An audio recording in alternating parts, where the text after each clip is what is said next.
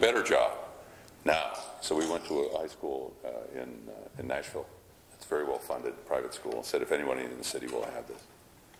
And we looked at their book, and it had less than 45 words about the 45 words of the First Amendment. Two pages, interestingly, on the phenomenon of the American shopping mall, but less than 45 words. We know, looking at the course of in a case that touched Iowa, in terms of Tinker, where 3 young people wore black armbands with a peace symbol on them to symbolize their concern for the dead on all sides in the Vietnam War. And that established a principle in law, quickly summarized by I think one of the comments at the time, that school children don't leave their rights at the schoolhouse door. I'm fond of adding my own corollaries to these things. There were other decisions, however, in the interim, Fraser and Hazelwood, which I think have produced an atmosphere in American high schools in which, while you may not lose your rights at the schoolhouse door, I say you park them at the principal's office for 4 years and you pick them up on your way out with your diploma. Because we don't teach by example. Our high schools often, in many places in America, are more concerned with protecting the image of the school and under the doctrine of preserving the orderly educational process.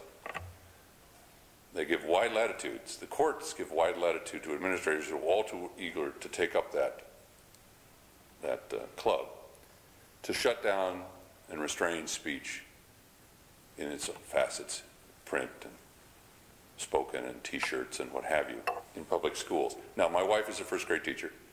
I have a great appreciation for the difficulty of educators in an orderly educational process, in maintaining that and achieving it. Believe me, I hear that a lot. But I think we have a situation now in which we neither teach the First Amendment through the books and the classes, nor do we teach it by example. And then why are we surprised that when, as adults, there is not an appreciation, a support, a protest when information is restricted?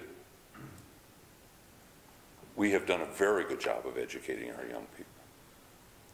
And that is my concern for the future, that these 5 challenges in a society that does not seem willing or eager to tackle the complexity of modern life when it comes to our own freedoms and takes them for granted. I'll leave you with just one story that, if I may, happened outside the United States, where, as it was pointed out, there is no First Amendment. It's unique to the United States. But I was a visitor in East Berlin before the wall fell. I was on a tour with some young military journalists who I'd gone over to lecture about military newspapers. We went to, if there's anyone here from Germany or East Germany, it's, as I recall it, this is almost now 30 years ago, to where behind the State Opera House there was the only open church, as it was described to me, in East Berlin. And we had been touring some of the real jewels of culture in Berlin, East Berlin, the Opera House and museums, and it was quite stunning. And we went to this church, and we had a West German man who was a guide. We went in, and there was a lady dusting. And we were, we were in our 20s, and a lot of us, our mind was on, as I was saying, at one point, sort of on the bar and where we were going later, and the museums we'd seen, and we were going to a church. Probably wasn't our first choice. And the tour was essentially, this is the front of the church, these are the 2 sides, that's the back. Thank you very much for being here. So being the age we were, on the way back out to the little bus, and on the bus, we were making a little fun of this. And our guide, who it turned out had been was old enough to have served in the German army, but then worked for the occupation forces for the rest of his career. And we'll always remember there was a little bar as you walked up to the bus, and he went like that, and he said, "You do not understand what you've seen." And he introduced me to an incredible human being. This woman, in order to work in the church, could not ride public transportation. She could not, her children could not be in the Young Pioneers, which was kind of a quasi-Boy Scout military deal, but you had to be in that to go forward. Denied the access to higher education. Her husband could not find employment. They lived in the worst possible state housing there was. And it went on and on. And I will tell you, we were so sort of stunned and embarrassed, we did two things. One, we piled off and put a lot of East marks in the collection box. But it took me almost 3 years to think about what I had seen. That I had seen what had to be the closest equivalent I'll ever meet to our founding fathers, or someone who had actually stood up for freedom in a way I would never be compelled, at least I thought at the time, as an American, to stand up for the freedoms that I have. I was fortunate in my career to cover presidential campaigns, to cover lots of people who I admire. I have never met a better example of the power of the First Amendment in this country, and when the protection of it, the majesty of the First Amendment, than that simple woman who was dusting and touring, giving tours for 10 seconds in that church in Germany, of all places. We do not live in a culture that encourages the future of the First Amendment. Now, all is not lost. All is not lost.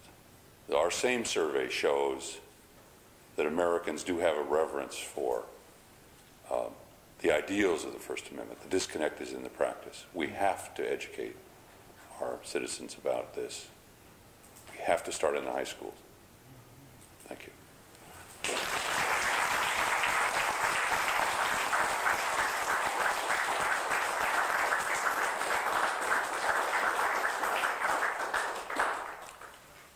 We have about 10 minutes, and I would like for anybody who wants to ask a question of any member of the panel, including Dr. Boucher. Can you come to the middle? Use this microphone. In fact, Drew, can you make sure that microphone's on? That way everybody will hear what you have to say, and I think we're being recorded, right? So it'd be nice to... While he's coming to the microphone, let me mention one historical fact, sort of adding to a martyr for freedom. On Thursday, we will be, I don't think the right word celebrating, but we'll be remembering the 140th anniversary of the one American president who paid the ultimate price for freedom, Abraham Lincoln. Now, the irony of that is, especially for me as a scholar of Midwest Democrats in the Civil War, is he put 13,500 people in jail as political prisoners in the Civil War. But he also freed the slaves. He freed the black people in the South. And John Wilkes Booth killed him because of that southern way of life. Anyway, I think we have to remember, these things like this, as well as the woman in East Berlin, because there is a tremendous price paid that we take these things for granted. So go ahead. You mentioned doing a check in 53 and the current check on a couple of texts. I just wanted to think comprehensive data about the historical trends in terms of emphasis on education in this area. I don't think this mic is on, is it? Yeah, we heard you, okay.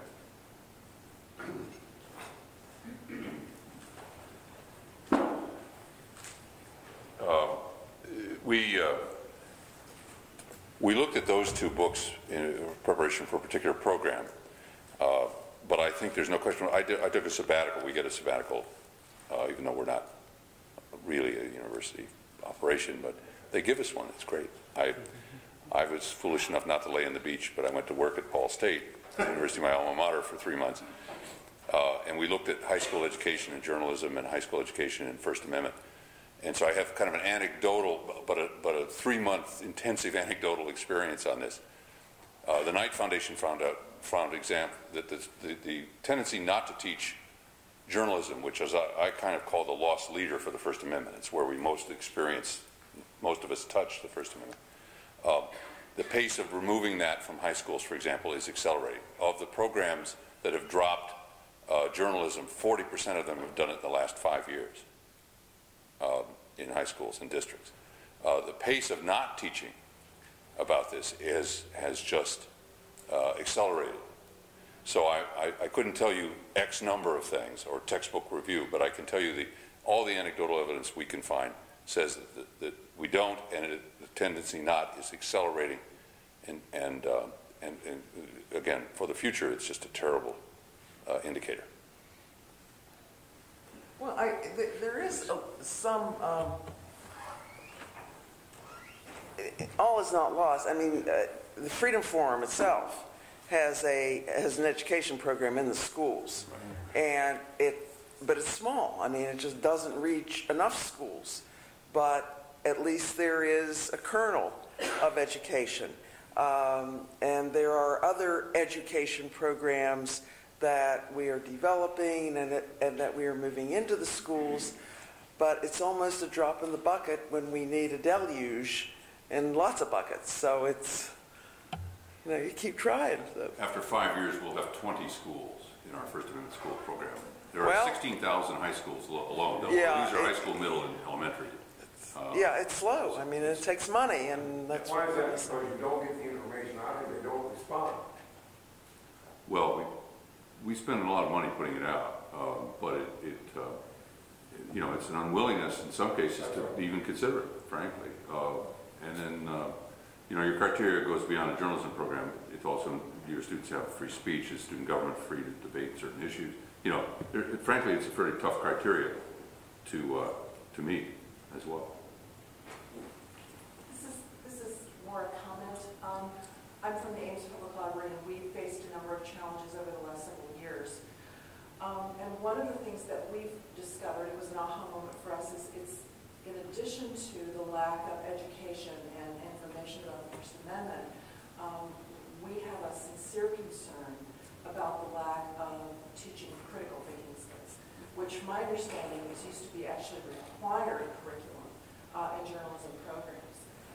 I would suggest that that needs to start, at the middle school level. At the Ames Public Library, we actually offered a series of programs on this, and we'd like to try them again because in addition to the core knowledge, the complexity of the issues, as you pointed out, really requires a skill set to begin to think about and then discuss these issues. I was wondering if any of you thought that the effort to curtail campaign contributions is a violation of the First Amendment. Because there's some a movement in this country that believes that it is. And I was wondering if you all four of you agree or disagree, or how many agree or Yeah, it's particularly, both campaign contributions and contributions to so-called independent groups. And it is a very complex question, I think. And I think it's moving in the wrong direction, personally. That moving in the direction of attempting to restrict the supply of money ultimately doesn't work because the money always reaches a different, finds a new way. I actually think we should be doing something much more radical than that. And I think that in a lot of ways we do have a political system that is very skewed by wealth. And you see it at worst in things like referendum on, public policy questions in California, or on should we have public power in San Francisco.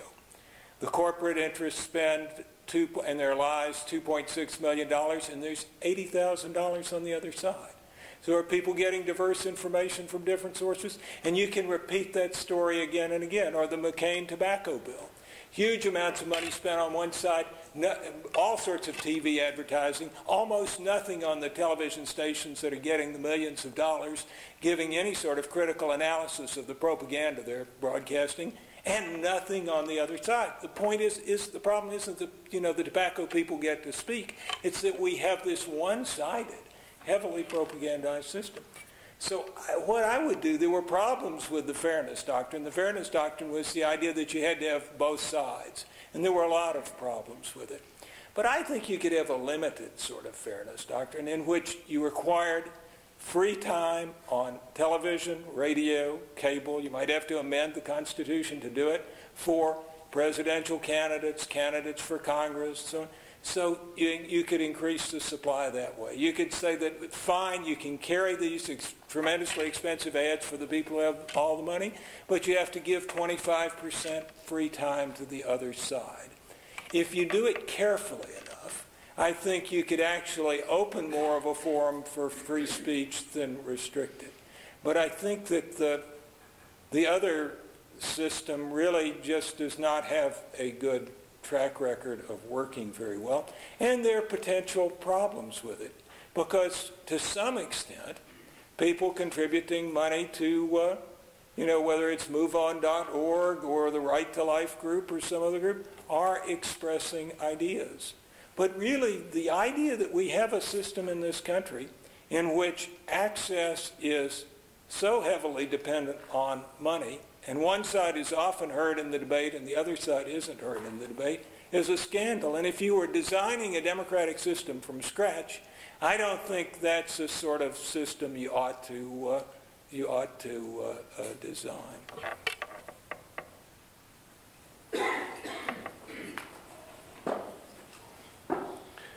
I've been thinking critically, Gina, about your comment on critical thinking. Took me a while to... I just have to think about it a while. And the thought occurred that there's an oxymoron in the multitasking critical thinker. And there is a lot of multitasking going on with technology, with education, with journalism. I talked to a professor at the University of Missouri, and she said that one of the problems that we have in corporate media is that they forget that people at the university, some of us, still have time to think. That they forget that we also have empirical data. They also forget that we can provide it for free. They don't have to pay consultants large sums of money to tell them certain basic things. And I think that it is becoming increasingly difficult to teach critical thinking, and we talk about critical thinking primarily because we've read books. And the library, of course, has been key in that book culture. I'm not sure, and I could be wrong. I don't have a definitive stance on this. I just don't know. I'm ignorant and fearful, but I'm not apathetic. That if you do not read and you are inundated with media messages from a variety of places, with cell phones pinging in your pocket and eudoras chiming in the back, how does one critically think? And yet, that's the most important thing that I think educators and journalists can do. One of my colleagues said that the silence of the library was distinctly of my generation, and that it would be hell, pure hell, for younger people to have that silence. But I don't know how one teaches critical thinking without meditation. I'm stumped. Do you want?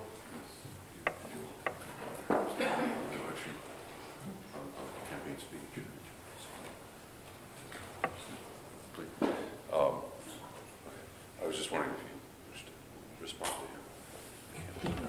Yeah, I think one other thing, there are movements on campaign finance, such as public finance of campaigns. And the studies show that where you have public finance, you have many more competitive elections. You have more people running than you had before. You have a greater group of people running before. Part of the objection to public finance is that, well, I don't want to be required to finance, ideas with which I disagree. Well, the truth is, folks, you're already doing it. If you have to buy drugs, the money that goes to the drug company is being used to finance political ideas with which you may disagree. If you have to buy all sorts of products, this money is being diverted to political purposes for things with which you may disagree. I use charge cards. If you use charge cards, you're dealing with the charge cards companies. You are financing a campaign to privatize Social Security, which if you agree with me, you think is, a terrible idea. But what's the option if all the charge card companies are doing it? So one problem is that basically, because campaigns are so expensive, and the expense is heavily television time, and because candidates have to get money from people who have it, we have a restricted debate because candidates can't argue about things which will discourage the big donors from giving the big money you have to have on to get on TV. So to some extent, we have sort of a wealth primary that is limiting the democratic process. I think what's been said before does frame the argument that you're really talking about a restraint on speech, which I think writing a check is speech. I will give you my personal view. I think that writing a check is another way, carrying a sign, marching, standing up, voting. To me, they are all expressions.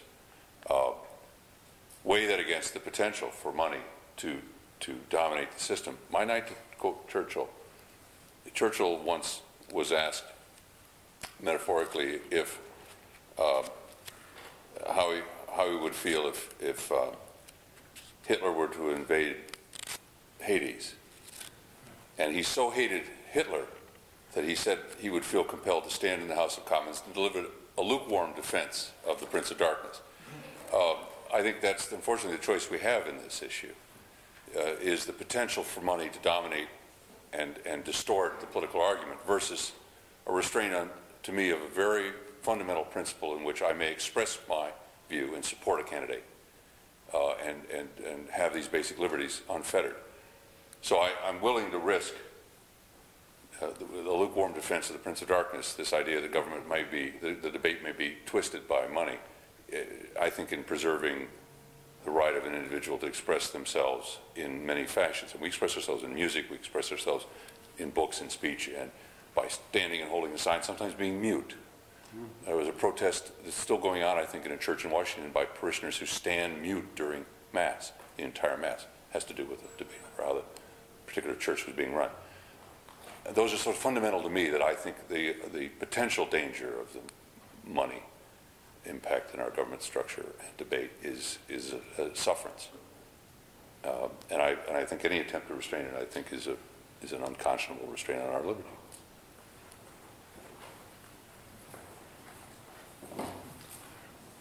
I'm not going to add to that debate at all, except to say this. The last poor guy to be president died 140 years ago this Thursday. Who else has got a question? We have here a professor who taught a course in critical thinking, but he's so shy. Well, it's easy to grandstand, when you get into these situations. But there was a fellow teaching in the 70s, teaching the scene of auras around people's head, advising students on who they might be compatible with on that basis, and what kind of jobs they might best qualify for, and he was using astrology charts and so forth. And these were 4-credit courses. By 4 credit, I mean fur credit. Yeah. And it was a wildly popular profession. So, to make a long story short, I challenged him, and the story broke here, and it made it in Time Magazine and Scientific American. And so there was a committee that wanted to have seminars in those days.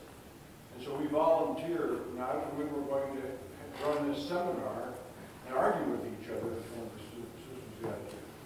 Well, Dave didn't want any part of it, so we had 2 courses. And I didn't want to just focus on his things because, as you pointed out here, there was the whole business of Madison Avenue. And my thought was that critical thinking doesn't have a chance because there are so many institutions that can't afford to have a critically thinking public. Religion, politicians, Madison Avenue, and you could go right down the line. So I wanted to broaden the thing out. Everything was fine, except that there were some evangelicals in the class that were taking it not for credit, but just sort of watchdogs. and they were creationists. And when I got to the religion part, my approach to teaching critical thinking is to develop the knack for inverting exactly the popular, whatever the popular position, invert it and see if you can't find some surreptitious way to give a compelling argument for the other side. And so I wrote an essay to demonstrate this called Evangelist, God, and You, and it took the position that Satan wrote the Bible.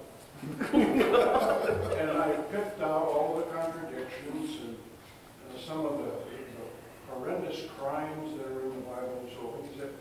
And I said, Satan put these in God's mouth. You know, I argued that, well, off the kids went that were not in the class, but I'm taking it just for the hell of it. And he went to the dean of my college, and he petitioned the committee to have the course axed. And the course was axed. He wrote a memo. The woman that ran the program said, look, would you like to see the memo? And I said, no, I'd rather ask the dean for it. So I asked the dean, and he refused to give it. He issued several.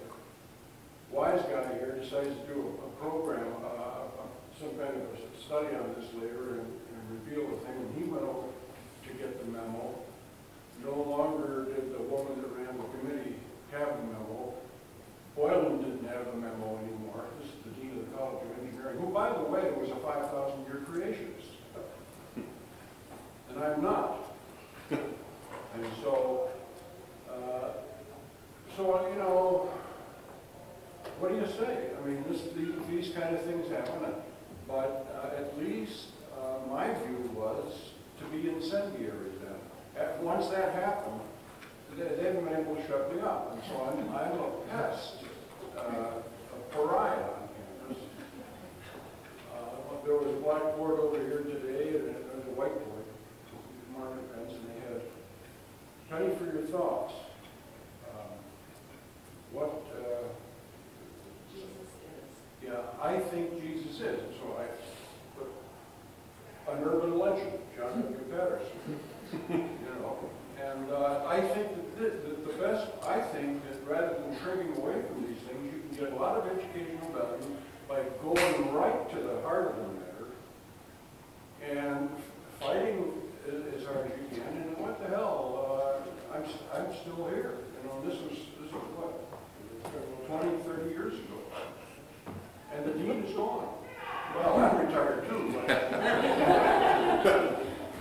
you know, I mean, so, and yet I wind up being not liked by a lot of people because I've become a rather dedicated atheist and an outspoken one. And if you ever want to experience the tyranny of the majority, be an atheist for a while. And you'll still I like the rhetorical analysis class that they have here at Iowa State. One of the things that they did with these logic classes in English is there is so much information and the books are excellent. And so if in high schools they have that vocabulary and that example that is given to them so it gives them time to understand all these different styles of analyzing. And like in your case, it's easy to be emotional and rather than logical. And you should have just told them, you know, it wasn't fair to you in a way because you're trying to develop logic in them, and you should be able to say, it's easy to be emotional. I didn't have a chance. Supported logic. That's not fair because they're not really. Yeah, but I mean, is this what I didn't realize that this one came over to the dean, and that was the end of it. I didn't have a chance to defend myself. Well, it's past 9. I appreciate everybody coming out and spending 2 hours listening to our outstanding panelists and Dr. Boucher too. And I want to mention that tomorrow night we will have, it's in the sunroom. Is that right? I believe that's right. In the sunroom at 7 o'clock, we will be talking about petition, the forgotten freedom. And we have 3 different groups again tomorrow night speaking, and I think you'll enjoy that. And then Wednesday night, we actually have the Tinkers that we referred to earlier coming, or at least Mary Beth and John Tinker. The other person, Mr. Eckhart, is not coming. And we'll be talking about the 1969 Supreme Court, Tinker versus Des Moines. On Thursday, we're going to try to set a record for the most people simultaneously reading a speech. It's actually part of John F. Kennedy's inaugural address. And then on Friday, we'll have our little religious free-for-all. We appreciate everything. First of all, I want to mention two people before we leave. Mark Witherspoon, who is the chairman of the First Amendment Week.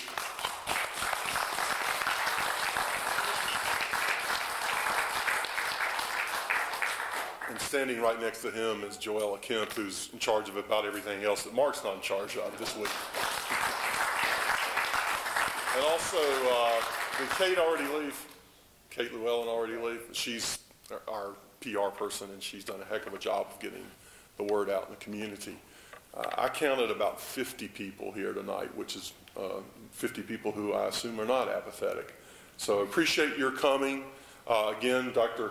Curtis's book is available in the back, and we have T-shirts, which are on sale for $5, and we hope to see many of you out here again tomorrow night. I don't think there's quite as much competition with the Da Vinci Code tomorrow night, but thank you so much for coming, and go out and scream at the moon. Thank you.